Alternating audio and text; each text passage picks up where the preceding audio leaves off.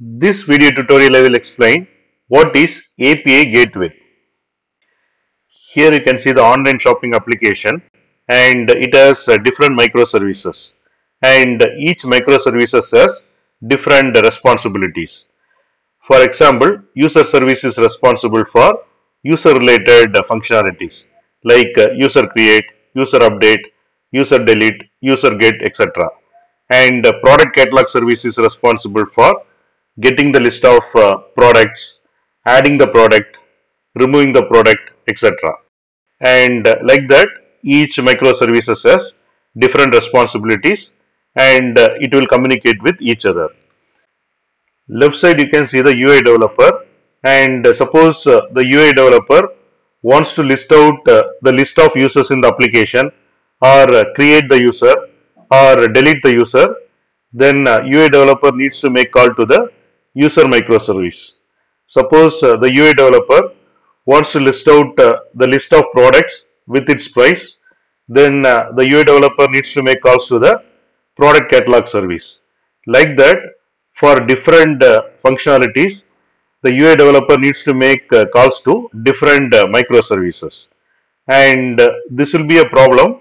Suppose say new microservice is added or existing microservice is modified or the existing microservice is removed.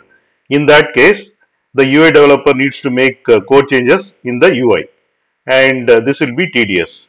To avoid that, what we can do is we can introduce API gateway. We will see that. Here you can see the API gateway, which is in between the client UI and the online shopping different microservices. Suppose the client wants to make a call to the product catalog service. Then client has to send request to API gateway. Then API gateway route the request to product catalog service, and product catalog service process the request and send the response back to the API gateway, and API gateway send response back to the client UI. Like that, if client UI wants to make call to the user service, then client UI send request to the API gateway. API gateway route request to the user service. Like that, each and every request will be routed to appropriate microservices. So API gateway is responsible for getting requests from the client and routing request to the appropriate microservices, and whatever response got from the microservice, it will relay back to the client. So it will act as a traffic controller or router. The API gateway is in the edge of microservices architecture diagram. So it is also called edge microservice. And API gateway is the single entry point for client UI. And because of API gateway, the UI developer no needs to know what and all different microservices are available and responsibility of each microservices. The UI developer only needs to know the API gateway and the API is exposed by API gateway. Remaining thing, the API gateway will take care. Whenever request comes from the client, it will route to the appropriate microservices and get the response and relay the response back to the client. Here you can see the API gateway or gateway microservice, and it defines external API contract which are related to different microservices. Suppose the client send request to the user related functionality, then gateway microservice accept the request and route the request to user service. User service process the request, send the response back to the gateway microservice, and gateway microservice relay the response back to the client. And if client send request related to cart, then gateway microservice accept the request and route the request to cart microservice. And cart microservice process the request, send the response back to the gateway microservice. Gateway microservice relay the response back to the client.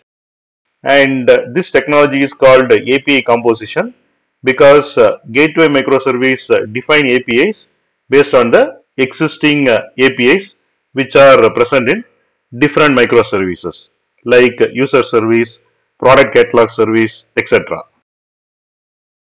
API gateway or gateway microservice is a single point entry for different clients. So in gateway microservice, we can put monitoring, like what and all different requests came to the system, from which IP address the request came, and how much time it has taken to process the request. All those monitoring stuff we can implement in gateway microservice. Also, we can perform authentication in gateway microservice. Like if the client has a valid credential, then only they can access the services. Otherwise, the client cannot access the services. That kind of authentication we can put it in gateway microservice. And there is open source API gateway implementation is there, which is called Zool, and it is developed by Netflix. So we can use Zool as a API gateway, which will talk to different microservices and accept requests from different clients. API gateway or gateway microservice is a single point entry for all the clients. So if gateway microservice is down, then the entire system will be down.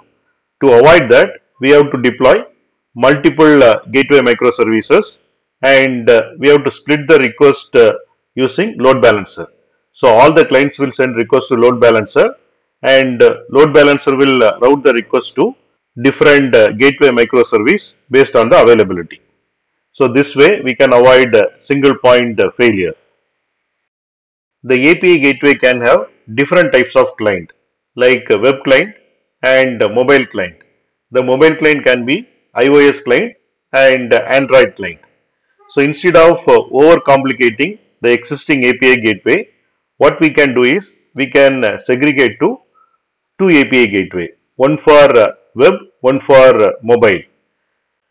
And this approach is called backend for front-end pattern, because we are creating different backend endpoint for the front-end client.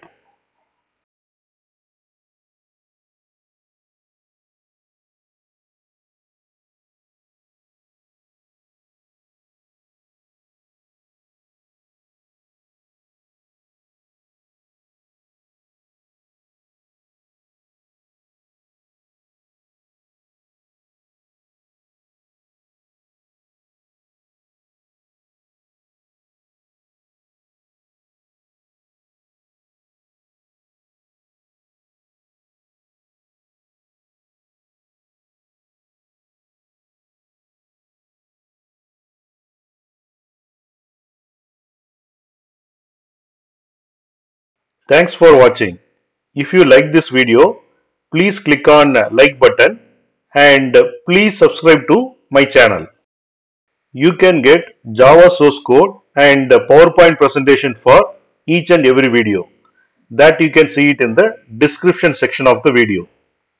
Click on show more, and here you can see the description, and here you can see the links to download source code and PowerPoint presentation.